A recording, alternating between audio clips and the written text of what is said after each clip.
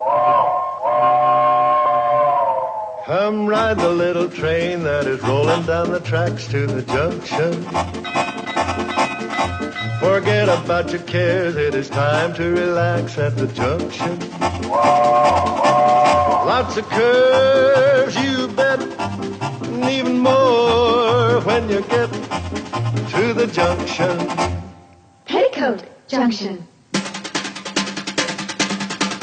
There's a little hotel called the Shady Rest at the junction. Petticoat Junction. It is run by Kate. Come and be her guest at the junction.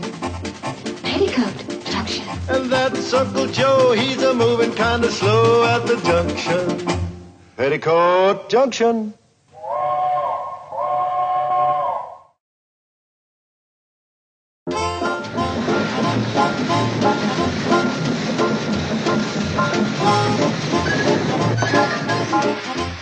What's the rush?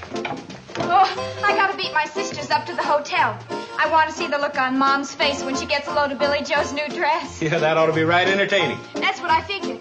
So long. Bye, hon. Hey, Betty Joe, don't forget the mail. Thanks, Floyd.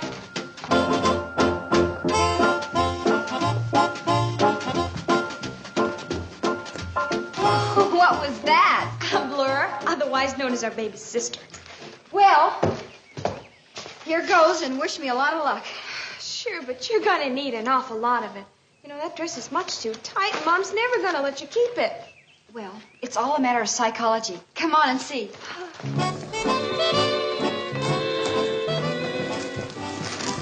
Mom, will you take a look at this dress?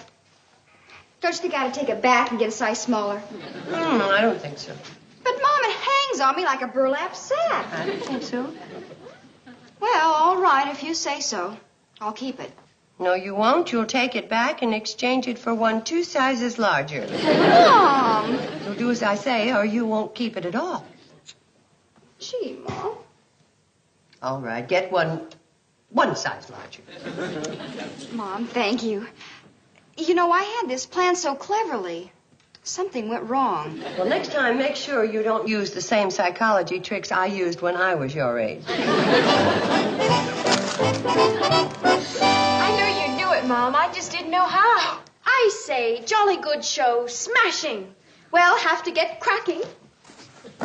Ta-ta. Anything for me, Uncle Joe? No. Couple here for some fella named Shady Rest Hotel. Wouldn't it be easier if you opened it up and read it? I'll bet you a nickel this one's the bill. The odds are too much in your favor. Some company wants us to buy a couple of mink, start a mink farm. Hey, that wouldn't be a bad idea, breeding mink coats. Did they tell you where to buy the silkworms? Silkworms? So we can breed linens for the coat. You're taking them wisecracking pills again, huh? Here's one for you, marked personal. Oh. What's your reservation? Well, that's good news. Says she'll be here on the 1 o'clock train. Well, it must be about 3 now. She'll probably arrive on that 2:30 run at 5 o'clock. If it's on time. Who's the new guest? Adelaide Keane. You know anybody with that name? Miss Keane? Is she coming here, old Genghis Keane herself? Genghis Keane? Yeah, she was the teacher who was so strict her pupils nicknamed her after Genghis Khan. You know, the roughest, toughest barbarian that ever lived. Oh. Names you give your teachers. Why, when I went to school, we had some Wait a minute. Miss Keane was my teacher, too. But what do you know? Old Genghis is coming here. Didn't she retire a year ago? Uh-huh. She said she was going to travel. Oh, wait till Billy Joe hears about this. Miss Keane used to give her an awful hard time. I remember once she caught me chewing on a pencil, and she kept me after school until I chewed up the whole box of pencils. And I never chewed on one since. Well, if you think that's something, Mom, you should have been there the day that she caught someone chewing gum in my class. She made him stand and face the blackboard for 15 minutes. Well, so it's like he deserved it. Mom, this was another teacher. Well, she was pretty strict, all right. But she was the best teacher that Hooterville ever had. She sure was. Remember the big testimonial dinner they gave for her retirement? Oh, that was a big event. What'd they present her with? Gold whip?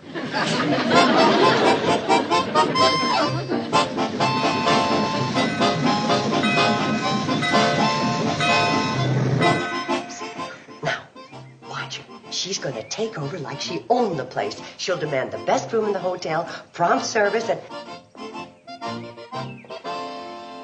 Miss Keene, how nice to see you. Welcome to Shady Rest. Hello, Catherine. It's nice of you to accept me as a guest. Nice of us. It's an honor to have you here. Hello, Miss Keene. Hello, Bobby Joe. Hello, Miss Keene. Billy Joe. How nice to see you. No, you already know Uncle Joe, and that's my youngest, Betty Joe. How do you do, Betty Joe? How do you do, Miss Keene? You're looking very well. Oh, there's no need to be polite, dear. Oh, Uncle Joe, would you show Miss Keene to room 12? Sure, Kate. Watch her spring into action when I tell her supper's going to be late. Oh, Miss Keene, supper's going to be a little late tonight. That's perfectly all right. Sure had her spotted, Kate. She's real terrifying. That's who you nicknamed Genghis Keane, that timid little old lady? I can't understand it. Well, she must have gotten into that mood from all that traveling. Well, there's only one thing to do. We got to snap her out of it. Mom, that's going to take a lot of snapping. She's coming down, Mom. Oh, I'm glad. What's holding up supper, Kate? You got 4 starving loafers here. Well, just tighten up your belts for a few minutes. We got to try and get that poor woman riled up enough to insult one of us. Come on, girls.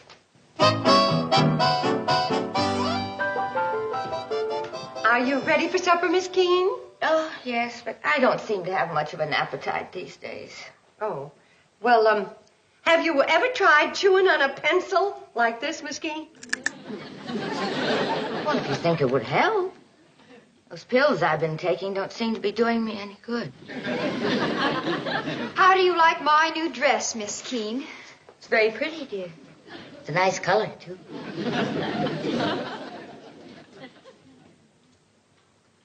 Is that gum you're chewing and pulling out of your mouth? Yes, it is. It's gum. Disgusting.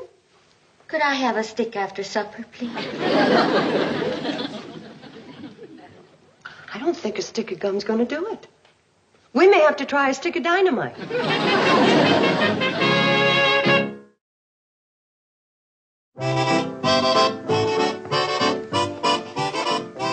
Did Miss Keene get her glass of warm milk, dear? Yes, but she didn't drink it. She got too involved in helping Betty Jo with her homework. Why is she bothering that poor woman? Oh, well, because Betty Jo's having a little trouble with her algebra. And she heard us all talking about what a great teacher Miss Keene is. What's the matter, dear? I just made a terrible mistake. I asked Miss Keene to give me a little help with my homework. That's not the thing to do. You said it. What she gave me was a lot of help. And, Mom, were you ever right about Miss Keene as a teacher? She's the toughest thing this side of the railroad tracks.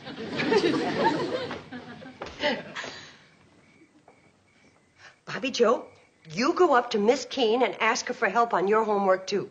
But, Mom, I don't need any help. Oh, yes, you do. Now go on and get it. Mom, I'm an A student. Not anymore. From now on, you're a struggling C-. Oh, I get it. Struggling C- student Bobby Joe Bradley ready to report to active duty to Miss Keene's room. Good girl.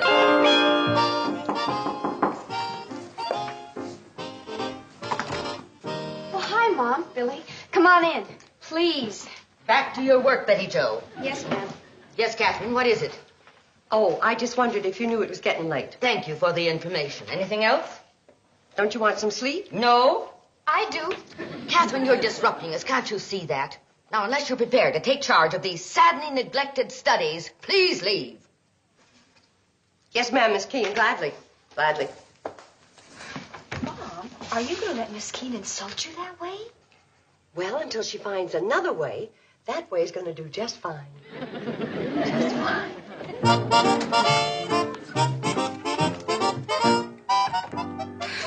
morning. Did Miss Keene come down yet? She just went into the dining room. What's the matter with you girls? Don't you feel well? Hubushed, Mom. Last night was our third tour of duty. How about sending in some replacements? We're getting battle fatigue. Now, girl, you should be happy about doing a good deed. Allowing Miss Keane to help you is just what she needs to get back some of her confidence. She may be getting back hers, but we're losing ours. And she's worked out a plan of attack for us for every night next week. Genghis Keane rides again. Billy Joe, I will not have you calling her that name. I'm sorry. Betty Joe, you bring in the coffee. Genghis is waiting. I mean, Miss Keane is waiting. You may be seated now. Yes, ma'am. Gentlemen will be gentlemen as long as I am a guest here. What happened? What's wrong? Didn't you know, Kate? Gentlemen always rise when a lady enters the room, and they don't sit down until the lady has sat. Oh, I like that. I think this could be fun.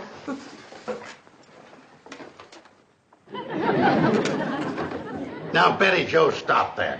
Uncle Joe is right. Betty Joe. I just wanted to see if it would work. Well, did you sleep well, Miss Keane? I'm getting the best sleep I've had in years. What's going on? I've decided it's time the men around here acted like gentlemen. Now, just a minute. Don't nobody tell me I ain't no gentleman. Joseph Carson, do you realize you've accomplished the impossible? Don't nobody tell me I ain't no gentleman. 4 negatives in an 8-word sentence. Did you hear that, Mort? I ain't never had no education either. Obviously. Oh, for Pete's sake. You may be seated, Billy Joe. Now we can begin our breakfast. Oh, not yet, Miss Keane. Charlie and Floyd aren't here. Don't they know when you serve breakfast? Oh, yes, but they're always a little late. Well, then perhaps if they missed a meal or two, they'd learn to be on time. Now, Billy Joe, as soon as we've finished eating, we'll start a course of study for you. Mom? I think it's a good idea. Kate, could I talk to you for a minute? Don't bother about getting up. It's only me.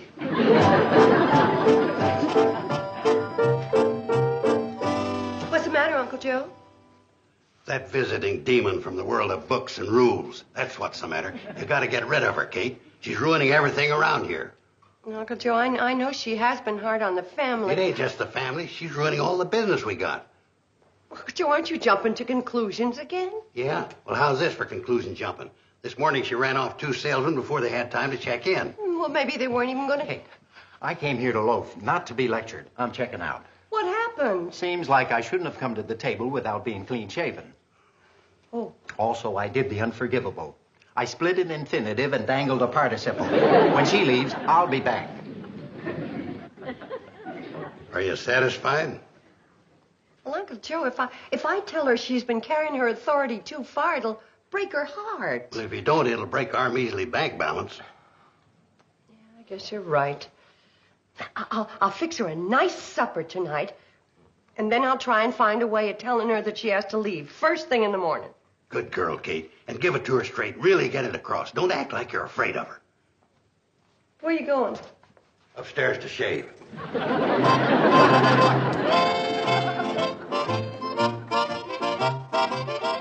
Serving supper already? Yes, and then I want to tell you something. Where are the others? The girls? Oh, they're around somewhere. We're having your favorite for dessert, blueberry pie. And then I want to tell you something. And your Uncle Joe, he doesn't seem like the type who would miss supper. She insults you to your face, then turns right around and does it behind your back, too. And the salesman? And Charles and Floyd, where are they? They're around. Now, I want to tell you something. Oh, I don't know. It's the same old story all over again. Everywhere I go, I drive people from me. Oh, Catherine, I'm going to be leaving in the morning. And then you can get your lovely daughters and your wonderful friends back again. Now, that makes it easier for Kate. She's saying what Mom would have found it hard to say. This is a cinch. Miss Keane, I never heard such nonsense in all my life. Why, the reason nobody is here is because...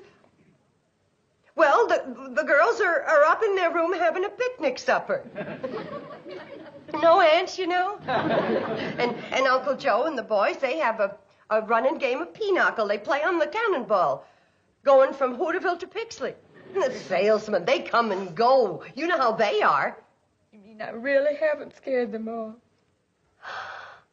You scare people off? Oh, that's amusing. Sometimes when it comes to handling a situation, your mother is pathetic. You not only brought honor to the Shady Rest by your mere presence, but culture and discipline. Bankruptcy and disaster. Your words are very reassuring. Well, I'm glad. You may serve when ready.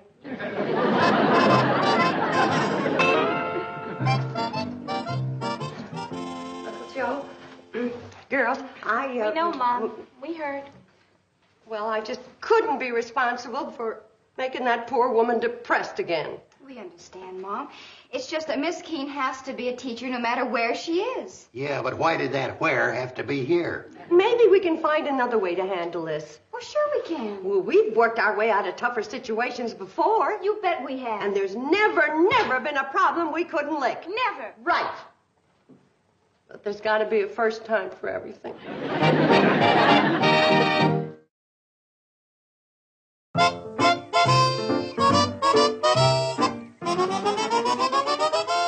Sam, this is the best spot in town for this project. Well, you know what they say, Kate. Stand in front of Sam Brucker's store for 24 hours and you'll meet every citizen in Hooterville.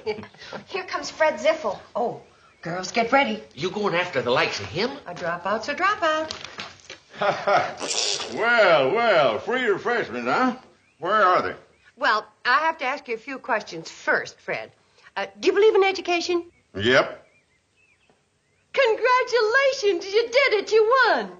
I did? Yeah. Well, Sam, how about that? I won myself free refreshments.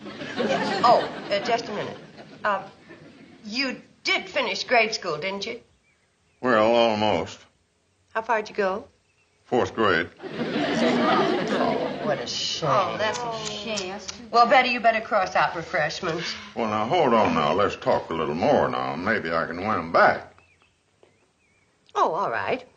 Did you know that statistics show that the more education a person's got, the more successful he's bound to be? Well, you're doggone right I do. If them loafers down at the pool hall had as much education as me, they might be pig farmers, too. And if you had more, you'd be a better pig farmer. And wouldn't it make you proud to be able to tell folks that you'd gone as far as the 5th grade? Oh, yeah, that would be nice, wouldn't it? All you have to do is come to school one night a week. That's when we serve the refreshments. And you read about the president saying he wanted every American to get as much education as he possibly could, didn't you? Do you consider yourself a good American? Well, I'll fight the first man that says I ain't. Be at the railroad crossing nearest your house Monday night at 8:15. And sign right there. Oh, that's all I got to do, huh?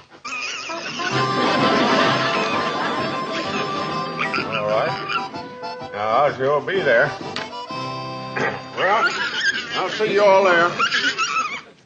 Oh, I almost forgot what to come after. Sam, give me a jar of that bubble bath. Our first drop-in.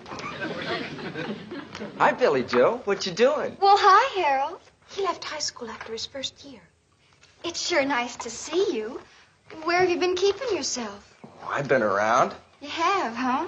Then I guess it's me that hasn't been, since the only time I'm free is Monday nights. Yeah? Then how about a date for this Monday night? Oh, I'd love to. Oh, dear.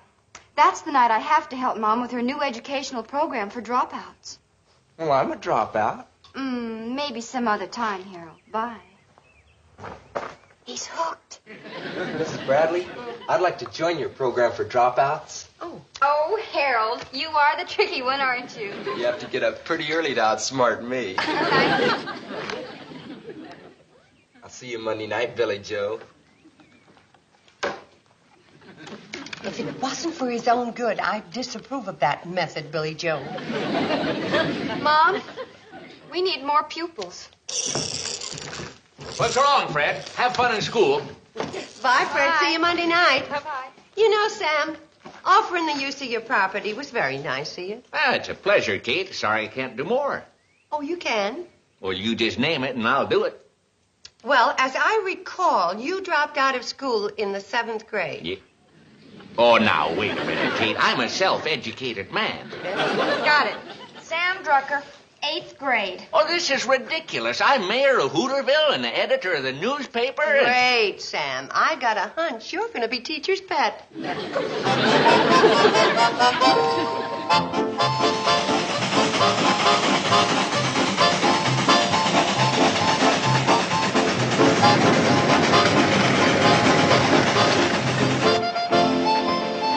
Charlie's slowing down for Harold Boggs.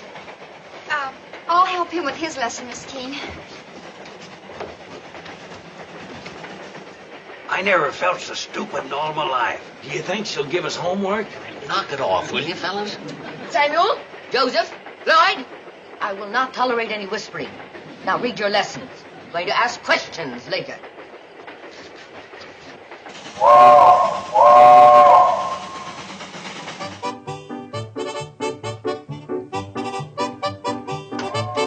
Hi, Billy Joe. Hi. You gonna sit near me? You never can tell. Harold, sit right there. That's Genghis Keane. She's the reason I left school in the first place. She's changed, you'll see. Harold Boggs, take your seat. She's changed all right.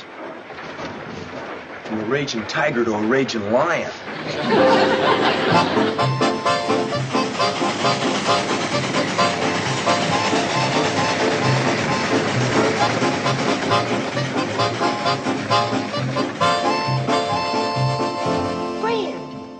Bring your pig to school? Well, if Mary can bring her little lamb, I can bring my little pig. Come on in, Ruthie, and see for yourself. Hello, Ruthie. I didn't believe him. I thought he was meeting another woman here. I got a terrible jealous nature, Kate. Well, now that you're here, how about continuing your education? I don't mind if I do, then I can be near my man. Sure, I'll have Miss Keene fix your lesson. How far'd you go in school? Oh, I finished my 3rd year. In high school? Nope. Grade school. When I drop out, I don't fool around.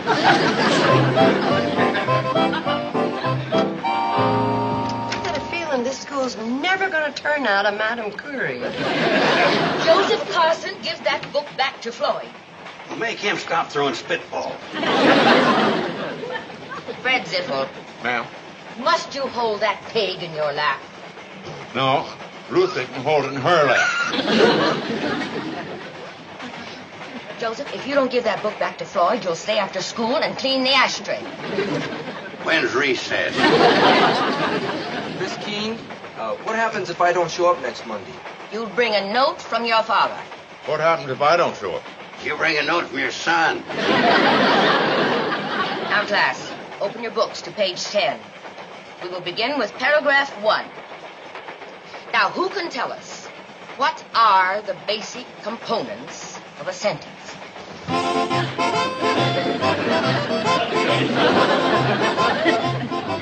Harvard University, watch out. Are you sure Sam found her a nice place to stay? Just perfect, Mom. Right near the library. Here she comes. Oh, dear.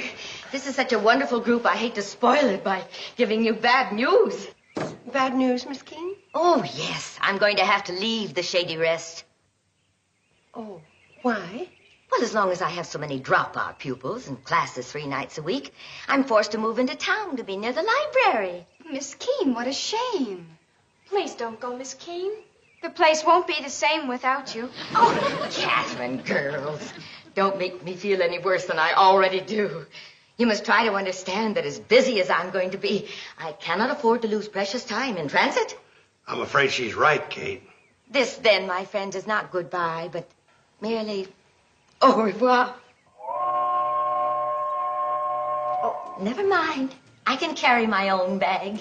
Yes, teacher. Goodbye, Miss Keene. Come back and see us. Until the cannonball's out of sight, don't nobody say nothing. Joe. What's What's the matter, Kate? She can't hear me. She's only been gone seconds. And already you're back to using double negatives.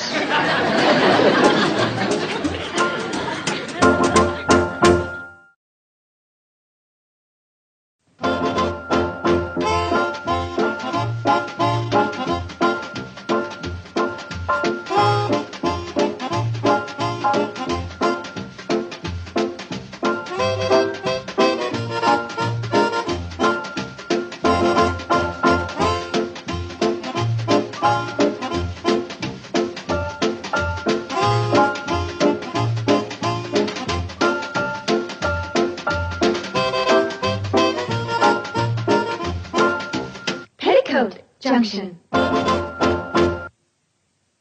This has been a Filmways presentation.